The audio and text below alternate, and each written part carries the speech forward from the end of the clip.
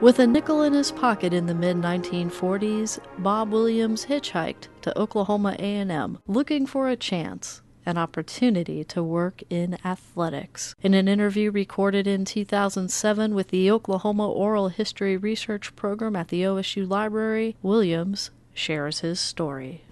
A month later, I hitchhiked to Stillwater. Didn't know where Stillwater was. I have no idea. By myself. I got here and went to the field house and asked him if Coach Iba was here, and Coach Iba wasn't there. He's out fishing. He's on vacation. Well, I had a nickel in my pocket. I come out the east door of Gallagher Hall, and there's a guy that I went to school with at Cameron chopping goat heads on the end of the practice field, J.C. Kolar. I said, "What are you doing up here?" He said, "I'm trying to get a scholarship." He's a football player. He and I attended Cameron College together. And it's interesting, he hadn't played high school football. He played basketball at Warren, Oklahoma.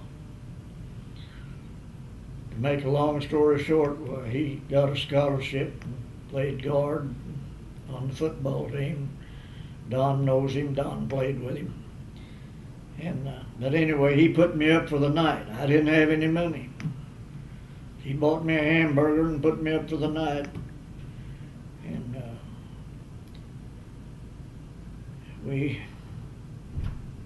the next day, Coach Iba returned. So I was sitting on the steps on the east side of Gallagher Hall. And another guy was sitting on the other side. He had a suit on. I had a t-shirt on and jeans, or Levi's, all owned. He went in first. I thought, well, there goes the job. He looks better than me. Anyway, he finally called me into the office and he said, "What can you do?" I said, "I can do anything you got to do. You just name it."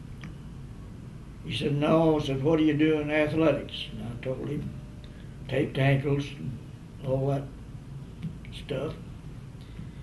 So he said, okay, and he put both of us on. Bob Jameson was the other boy's name. He's from Woodward, Bob Fenimore's hometown. So then the season started. I was trainer in the training room in the afternoon, and at night for football, and at night for basketball. And Jameson quit about October, November, and I got the job. I was it. So I spent the next 3 or 4 years as the trainer, athletic trainer for Oklahoma A&M. And that's my story. I can't tell you what Oklahoma A&M meant to me. Words cannot describe it.